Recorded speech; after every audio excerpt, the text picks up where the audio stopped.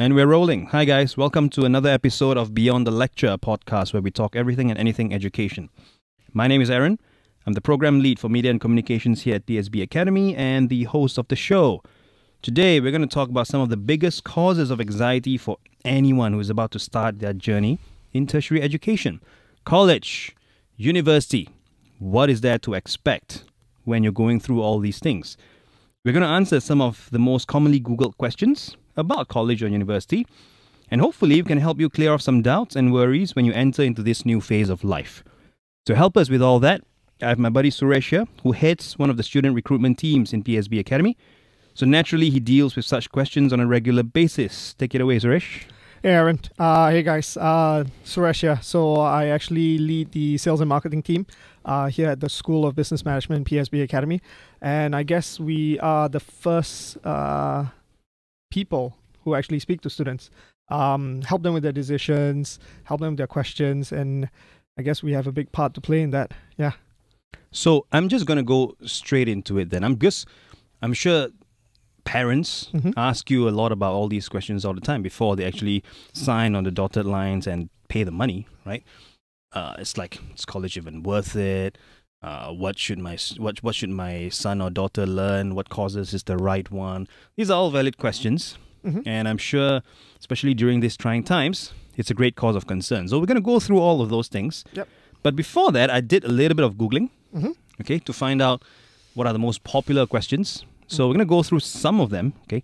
So I'm going to load up my iPad here and see what are the questions that we want to answer. So the first one is college and university the same thing?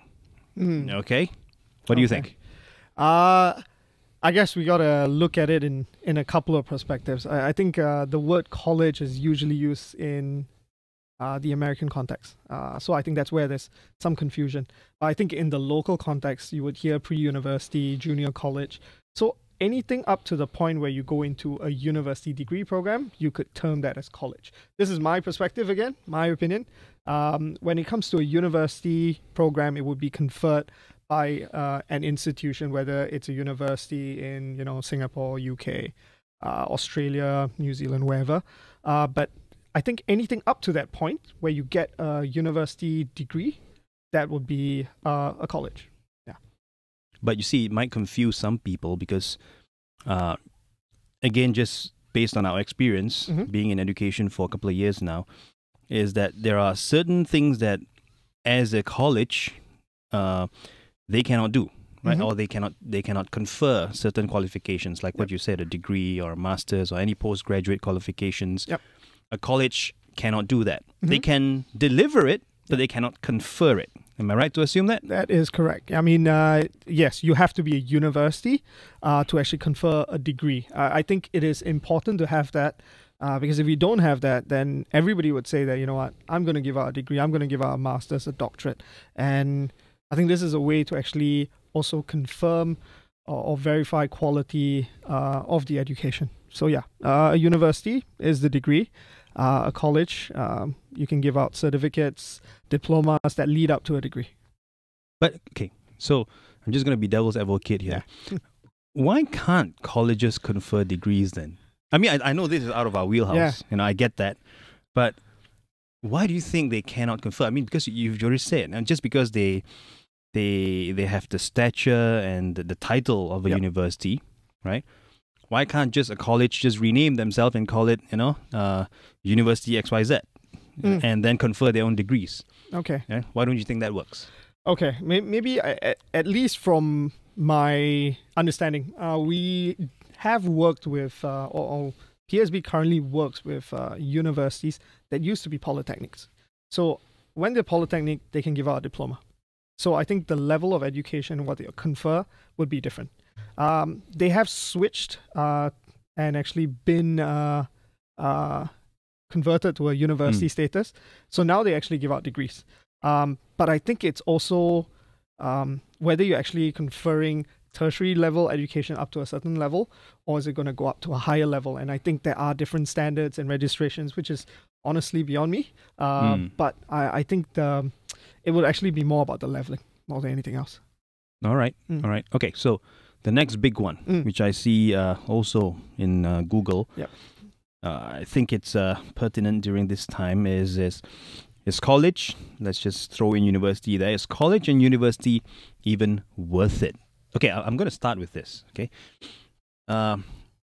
it's tough times, and understandably so. A lot of people will be thinking, do I keep the money in the pot, or do I take out 20, 30, 40K to fund my education or my kids' education, right? If I have a child who's finishing school and is about to go to college or university, do I put a hold on that just to keep my family afloat?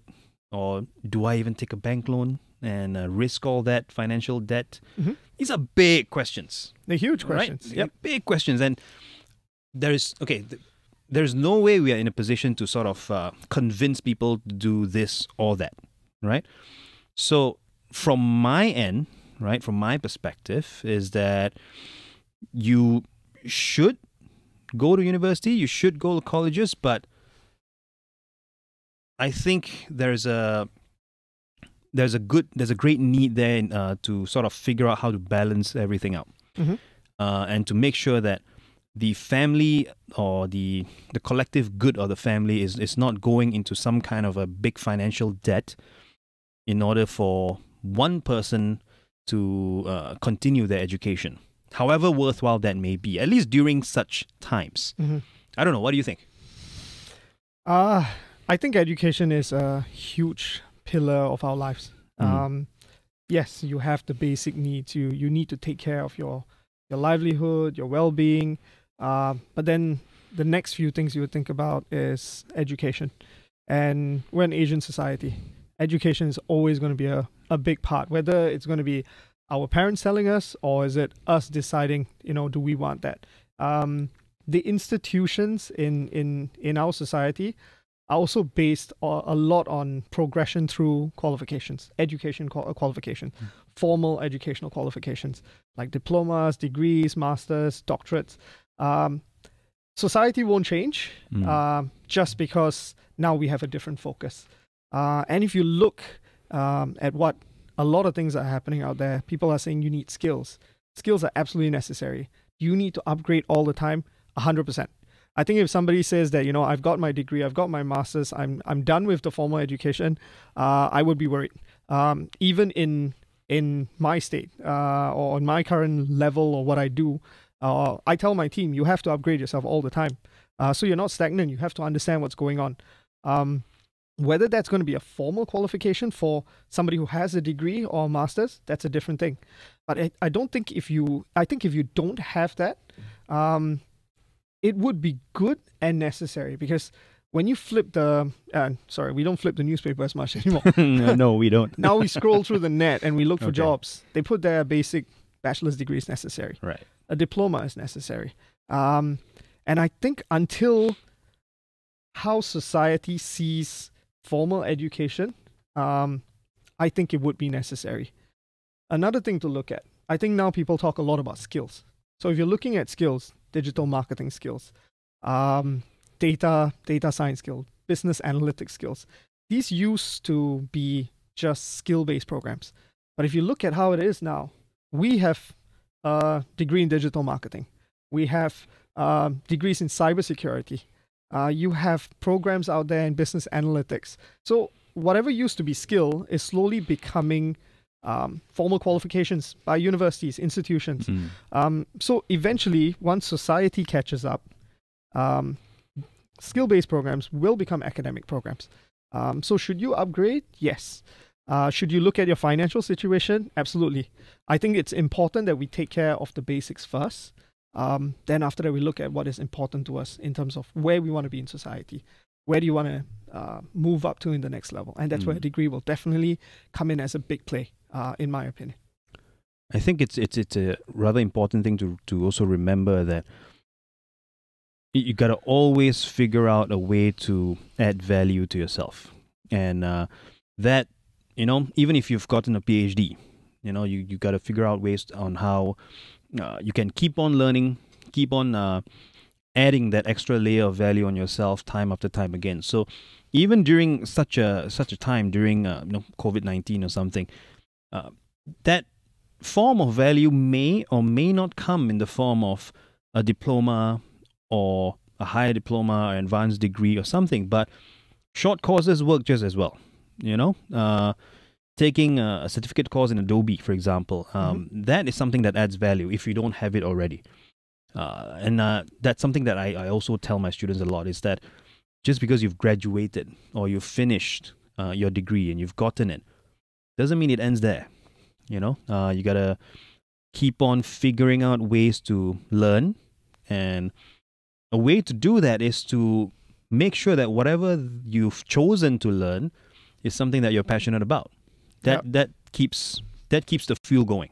Correct. Right? So that's a good segue, though, because what I'm going to ask next is, what courses are the best ones to go for?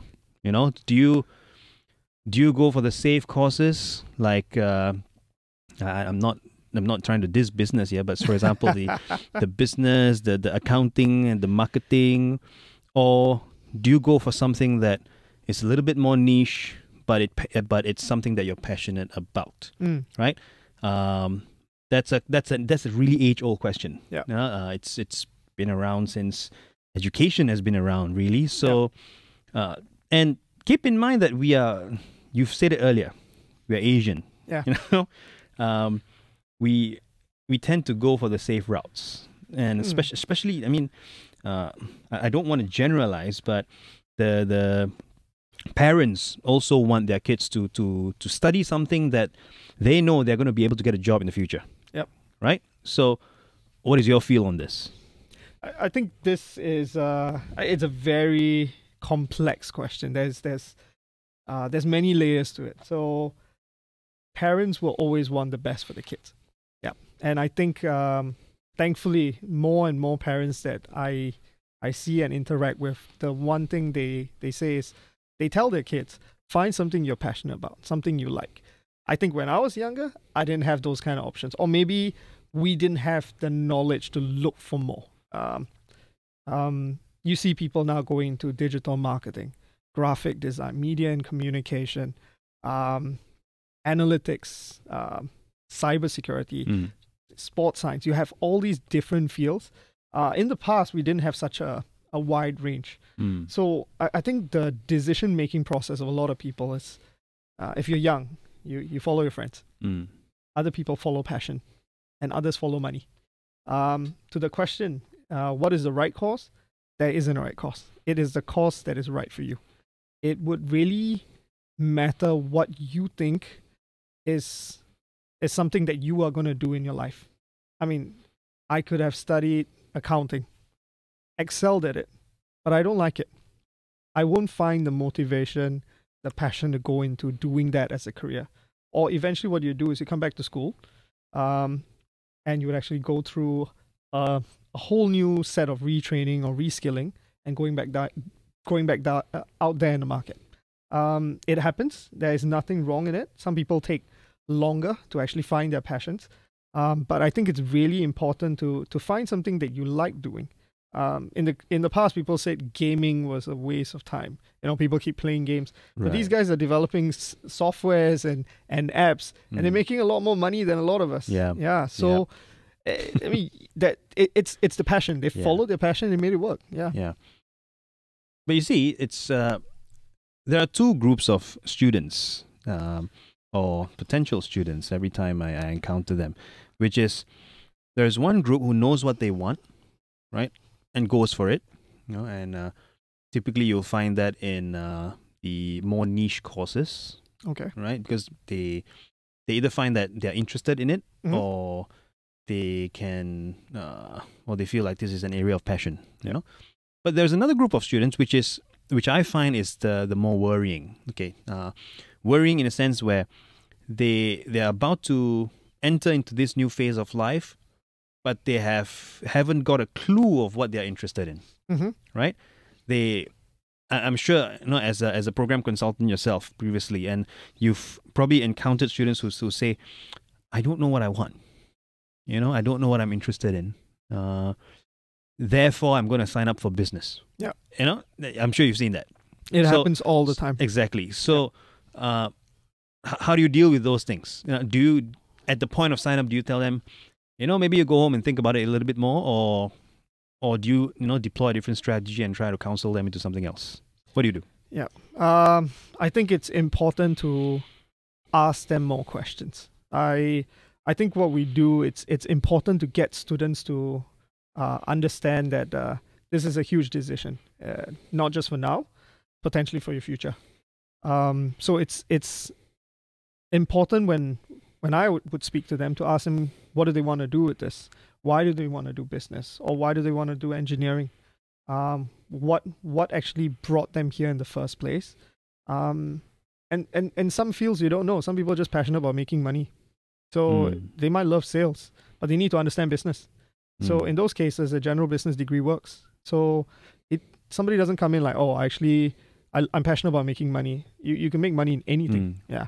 You don't need a degree to make money. But at the same time, you say that, I think I'll be really good at sales because I like to interact. I like to talk. I see the sales process as banter, a good challenge. Then you got to understand business. You need to understand the marketing. You need to understand the operations, the finance and all of this, because you're not just going to do sales forever. You're going to start moving up eventually. And you want to be able to understand how all the functions interact with each other. And that's going to make a huge difference. So it's important for myself, my team, to make sure we ask these questions and unlock those answers. I think when students or anybody actually comes to that point and they can have a deeper discussion with you, then the commitment is there. Because if somebody says, I just want to do hospitality, I'm like, okay, great, sign up for hospitality. That's my job done. But you don't know why they want to do it. When you find out, they're just like, actually, I love travel. You could be a travel blogger or vlogger, and you're probably supposed to do like MediaCom. Right. Yeah, it's different. Yep. So the travel is the area, but the function or what they're looking at could be something very different. So asking those questions, you veer them in the right direction, and they study and they stay, and they eventually are happy and fulfilled in what they do. But it's becoming a little bit more interlinked, isn't it? Like, for example, a student can be taking a business course, but one might argue that to make them industry ready, they're going to need to know a little bit about hospitality because they're going to deal with clients. They're going to need to know a little bit about media and comms because the company is going to be, promoting their product on the media somewhere, somehow, right? But are we providing that, I mean, to talk about PSB Academy, but as a general, it's the education industry providing that level of, I can't find the right words for it. Say, for example, like multidisciplinary yeah, studies. sort of. Yeah, just because we keep talking about making everyone industry ready, and that's important. Totally agree on that. And being industry ready basically means that you need to know a little bit about everything, whilst being an expert in whatever that you're studying in. Yeah. Right? How do we do that? Very, very good question. I think everybody has a core. I'm a sales and marketing guy, so that's my thing. But at the same time, I'm applying it to education. So I need to be able to understand consumer behavior. But at the same time, when I speak to somebody who is doing finance or wants to study finance, I should be able to understand finance enough to actually have a meaningful conversation with them. Right. Then you have people who want to be marketers, but they actually do it in the finance industry or hospitality industry. You still need to understand the function and the subject matter. So in that, if I want to do it in hospitality or travel and tourism, I need to understand the landscape. I need to understand how consumers behave, and then I can target them correctly. And this does not always have to just come from formal education. I learn a lot from YouTube. I learn a lot from webinars, courses, some that might be free, some that I actually pay for to actually go and learn more. But it makes the learning process an ongoing experience, and I think that is crucial. That if anybody wants to actually say, you know what, okay, I want to do one function, but then after that, I think I want to go into a different field. You can learn about the field. It doesn't necessarily mean that you always have to come back for a degree. You could always do a short course. You could always do a professional training course. You can do immersive classes to learn more. And these are plenty. There's always opportunities. And I always tell people you should. Yeah. I think it's an important thing to remember that it's no longer enough for students to just think that, okay, I'm taking a course in college, business, hospitality, whatever. I'm taking that, and when I graduate, I'm going to be a hospitality graduate, and that's going to be enough. I think that's a little bit of a wishful thinking there, in a sense where what is important for students to learn now is the ability to learn in parallel, in a sense where you don't have to, like, it's not always 50-50, but it could be a sense where, okay, you're having this main course which you're learning, let's say it's hospitality, for example, but on the side, during your own free time, for example, you're picking up extra skills, such as an Adobe course or a course in coding or something, so that there is something else that you're learning in parallel that continues to add value to what you have. Right? Agree completely. Yeah, I think one more thing we would see is that as the like careers and jobs evolve, universities and colleges evolve as well. We start bringing in programs that are more relevant, prepare them with the right skills, and even university curriculum, you would actually see they start bringing digital elements into it. They will actually be bringing things like coding, analytics into a hospitality program, because you want to be able to see how somebody's in that industry, able to crunch that data and actually make meaningful decisions, business decisions based on that. So these are skills that are going to transcend in every industry. And that is something that institutions are already building in from the start. But yeah, like you say, picking up those extra skills and courses outside, it's always going to be a additional benefit. Yeah. Okay.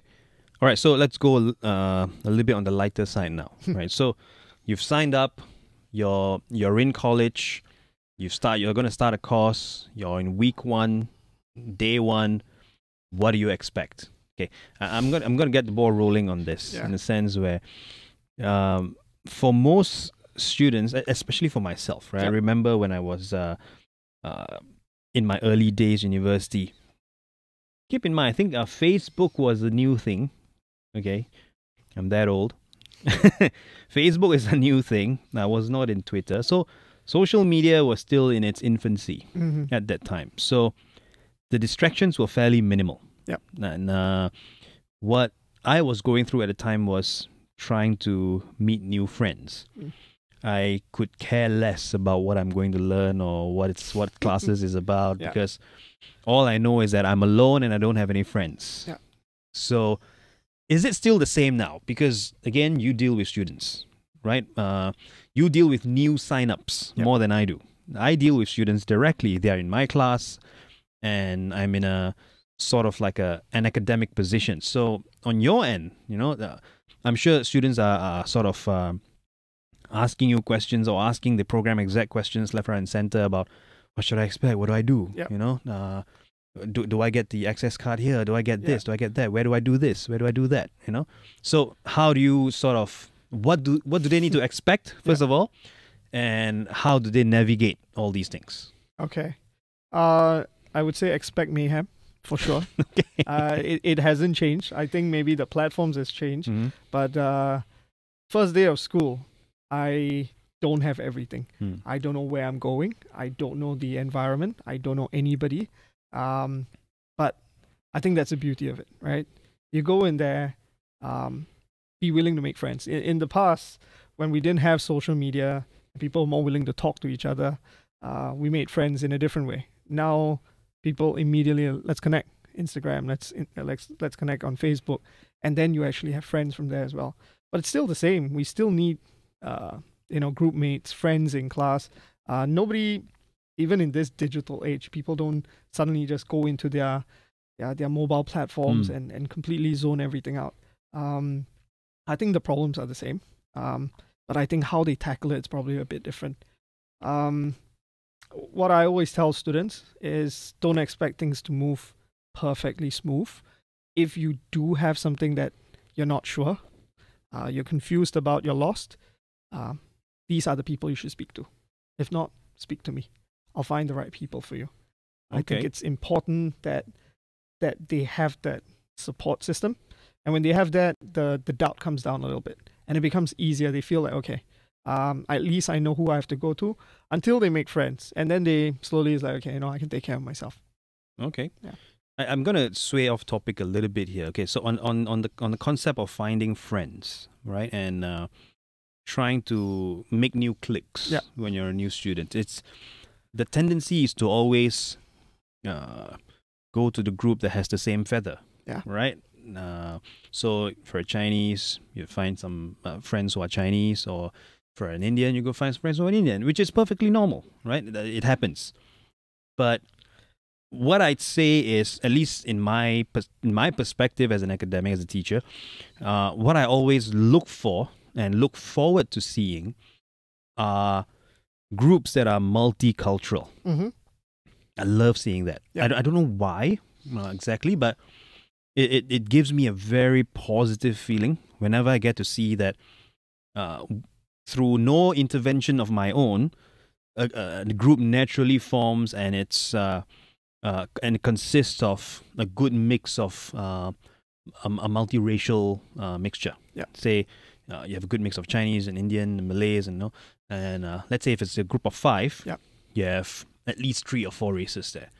And for me, at least, for all the students who are listening to this, for me at least, that group automatically scores a little bit of a brownie point there. It's a bit unfair, right? I know, it's unfair, and I get it. Of course, the grading stays the same. Okay. But comforting to know. Yeah, it's the grading stays the same, but it's more of a case where when I see it, I'm like, okay, you guys are going places. The fact that you're willing to open up and meet new people, and to see that you're sort of willing to work out the differences.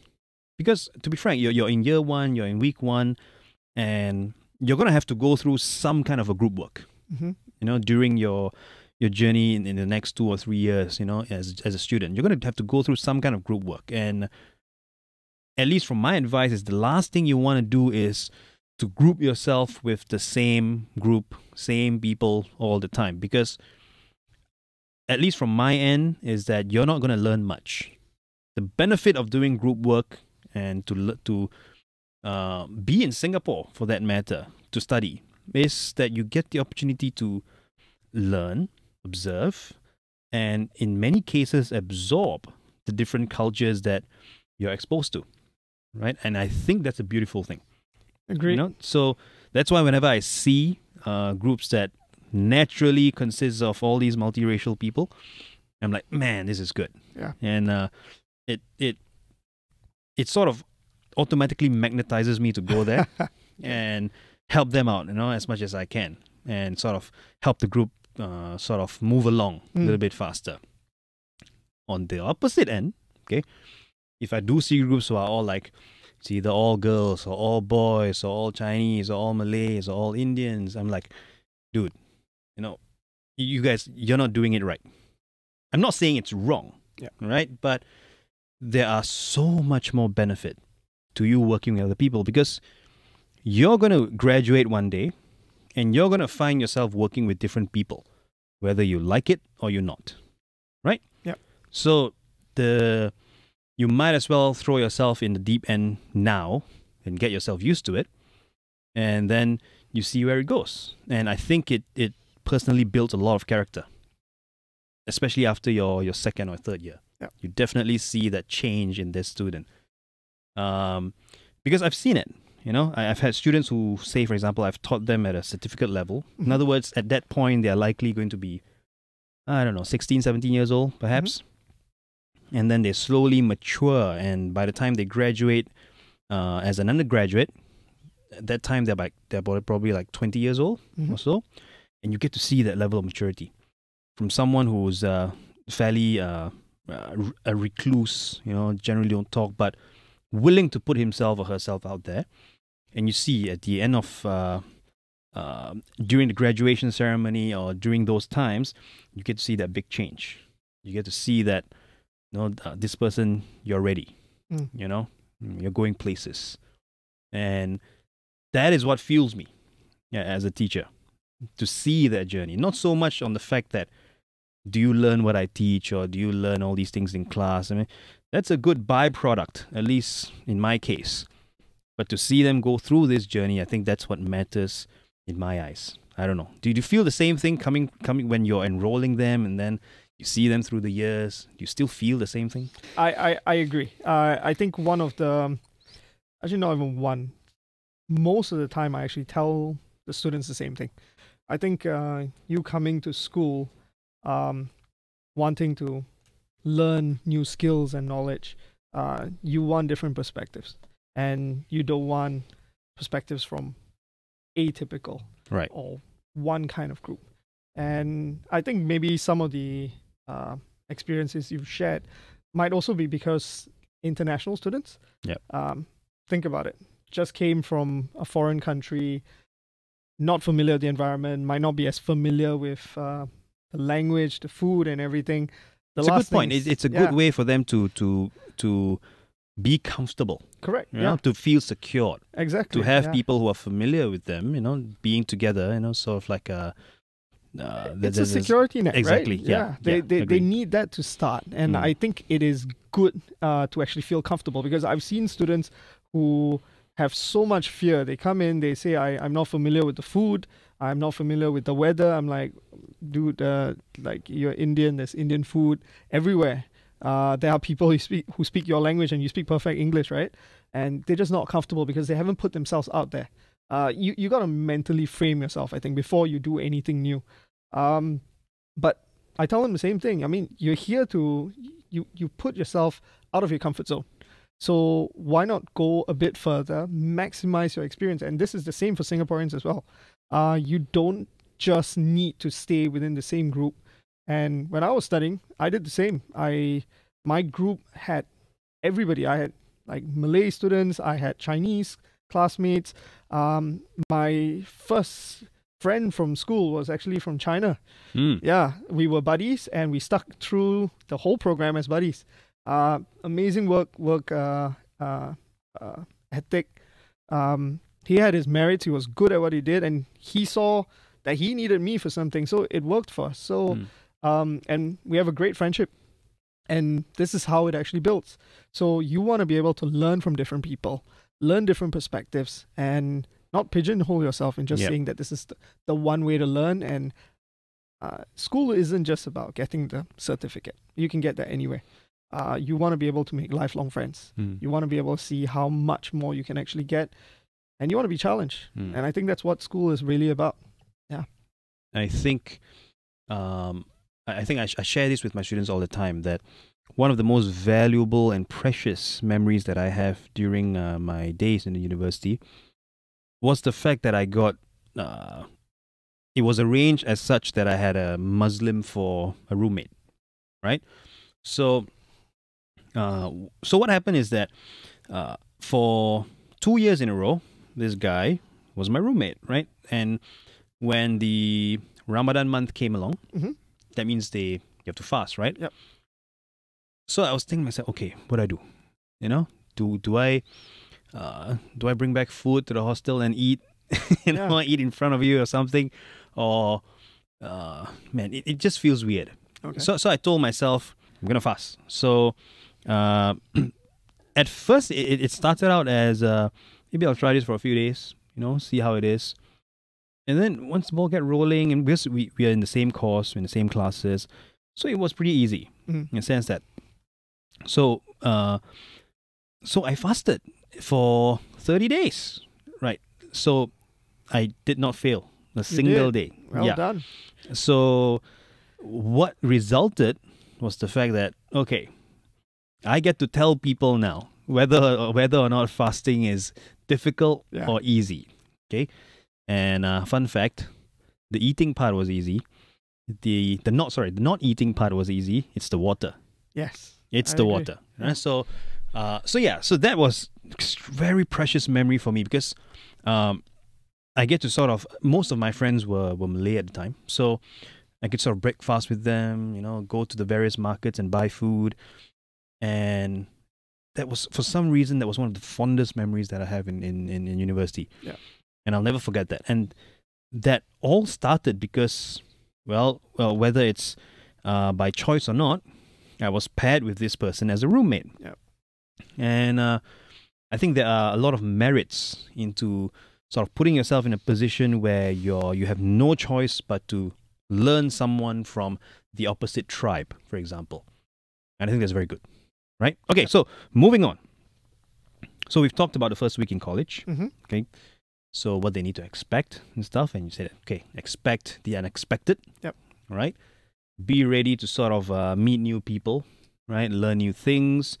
Be open-minded, you know.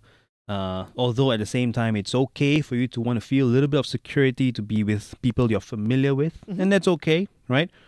The good thing about it is that we have technology now. You can always FaceTime your parents. You can always FaceTime your loved ones at home, you know, video chat, TikTok, whatever you want to call it, you know. Yeah. So we have all those things now. Back then, we don't have those, right? So all we have is a phone call.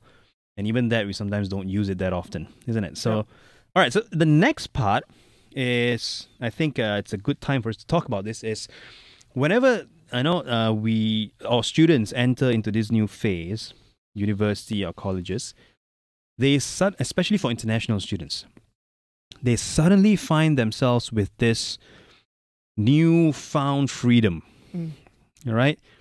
That all of a sudden you're like, wow, I have all these money that I can decide, pocket money, that I can decide how to spend, you know, and I have all these time on my hands, and pretty much it's my choice, quote unquote, whether I want to go to class or not. Right? I hope they do. Of course, we hope they do. But you know, our students will be students, right? So basically, you have all these freedom, you know, all this flexibility suddenly thrown at you. Yeah. It's almost as if the floodgates are open and you're sort of free to swim to wherever you wanted to go to, right? How does student learn to manage this type of freedom? Because I've seen it time and time again that it can go right or it can go very wrong, right? Yeah. And they pick up pretty much some nasty habits along the way. So how do we help students with those things, for those listening in? Yeah. This is part of the growing up process. Yeah. Yeah. Maturing, independence. It's no perfect way to actually balance this out. We can actually guide students. There are interest groups. So, you know, some people love sports. We have our sports clubs. Some people like, traveling, exploring, food. So you kind of find cliques and friends for that. But they always know the most important thing is their studies. That's why they're here. But not that they shouldn't enjoy life. I mean, you're in a new country. You want to try things. You want to experience it. You should. I would always say you must. I think when they have a friend or people they can actually speak to, it helps them. And I think it's always important to pick the right friends. And then your path is kind of set there. I mean, our team is here to always help them. If academically they're a bit off, they need help, the lecturers are here. I believe you speak to students when you feel that maybe things aren't going in the trajectory that you would expect them to. Similarly, I still have students reaching out to me and say, hey, Suresh, I need advice. I had a student from my postgrad days. He was actually going for a new interview and he was worried. And he was like, Suresh, can I speak to you? I was like, what's up? He's like, I've got an interview with Facebook or Google. I can't remember. One of those. Yeah, big ones. The big boys. Yeah. So he was like, can you prepare me? I was like, okay, come down, meet me, let's talk. And then it was like asking him what would he do through the interview. And he told me, I was like, okay, you got to change this. You got to make a few different changes. When he got the job, bam, first thing he texted me. I was like, I got the job, man. Thanks. It's like, what do you want? I was like, just come down and say thanks. That's all. Yeah, it's important that they find they have people. I think your structure needs to be there in place, and that comes from us as consultants. Over time, they become friends. You have the program executives who keep them like in following in the right line. You have the academics who make sure academically they're there, and if they need advice, they need a friend, and the friends. That's the whole structure. So I think as a school, we always make sure that everything is put in place. When students actually veer off, we do our best to bring them back. But again, it's a choice, so it's going to be challenging. It's interesting because we've all been there. Yeah. Right. We've all been students before, and I know how it feels like. That's why that's what I always tell my students, in the sense where, hey, you know what, missing your deadlines, not showing up for classes, just feel like not coming to school at all. Been there, right? We've felt it before, and then the pressures of exams, the pressures of failing, it's all there. And of course, coupled with the fact that you are now with a group of friends that could either lead you to be very hardworking, or could lead you to a very dark place, right? So here you're talking about, it could be the difference between going bowling with your friends and going clubbing late night every night. Yeah. So I'm not saying either one is right or wrong. I'm saying there has to be some kind of balance that you need to find yourself learning how to navigate through all these newfound freedoms. And because, well, first of all, this is the stage in life where you learn to manage your responsibilities, right? Because it's all on you. Your parents are entrusting you with their investment, their hard-earned money, $30,000, $40,000, $50,000 at a time. And for a lot of parents, they work really hard to pay for all these things. So for students who are listening to this, they are sort of entrusting you that you have to learn how to manage their trust, first of all, learning not to abuse it. And if you find yourself needing guidance along the way, that's what your lecturers are for. That's what your program counselors are for. That's what your you can even go to whoever that signed you up in the first place.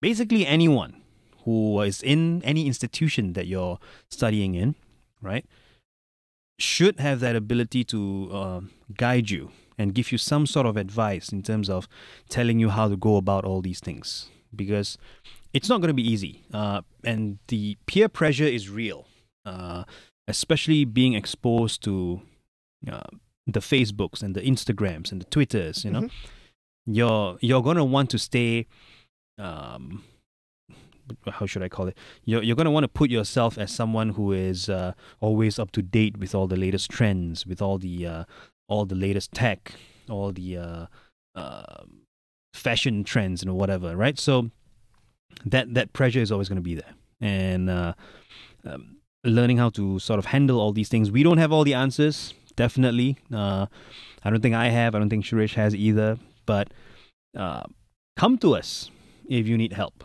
If you have doubts, or if whether it's a personal matter or whether it's something that you're struggling with, it's important for you to know that we are here to help. We are not just here to teach you the syllabus and be done with you. Yep.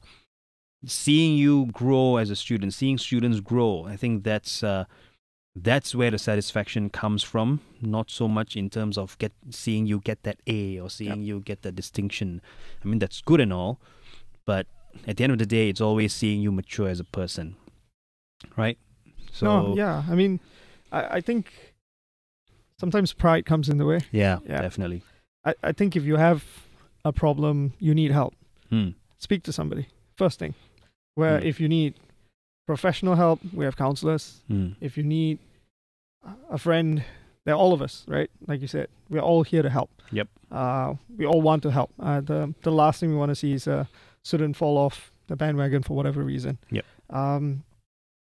It's always hard navigating through this whole maze, with every new thing actually happening. But first thing, ask for help, speak to somebody. If you can't fix it, escalate it. Yeah. And I guess on my part, I check in with students every once in a while. How are things going? How's the class? How's the lecturer? Is there anything wrong? I think if they tell me, then and I see that as feedback, then I'll go work on it. If something's not happening in class, if they're not getting the support they need, then I can go speak to a lecturer and say, hey, can we do this for students? If they're not getting the support from the program executive, what else can we do to make the experience better? On our side, that is important. We need to be able to maintain it if we really want to be able to say that we're student-centric, we're here to help students, and I think all of us want to. We don't want to see a class as a number of a collective individuals. Once they finish it, they're out, we move on. We see this as community. If the community likes you, more people come in. More people say, this is where I should go, this is where you should study. You start telling your friends, and it is good for everybody. Yeah. I think it's also important to note that, you know, while we're always gonna be here to guide you or to help you wherever we can, it's sometimes we're gonna throw you in the deep end. You know, sometimes That's our job, right? Yeah, that's our job. So that's part of the maturing process. That's part of stretching you in a sense, so that from that you come out stronger. You know, so you will see from time to time that, especially when it comes to teachers and your lecturers and your module leaders, whatever you choose to call it, sometimes we will choose not to give you the answer so that you figure out ways to empower yourself to find the answers on your own. Yep. And that's just part of the growing process. Okay, so before we end this whole thing, okay, it's been a good talk, isn't it? Yeah, it has been. So before we end this whole thing, Suresh, where can people find you if they want to find you? You can find me on the website. I think more importantly, if you are looking for business programs, my team is available. Look us up on the PSB website. I mean, I don't think I speak to students as much as I would like to anymore. Okay. Still love to, but I still am lucky enough to speak to parents and students if they have challenges. But if you are looking to further your studies, or you just need advice on the next step, whether it's signing up now or in the future, we're here and we're always ready to help you wherever we can. All right, cool. So for everyone else who wants to find out more about what we do, what we have, you can always Google PSB Academy, and I'm sure the search links will show up. Yep. You know, all the various sources that and resources that we have to offer. So with that being said, thanks, bro, for coming in. Thank you to the very show. much, Aaron.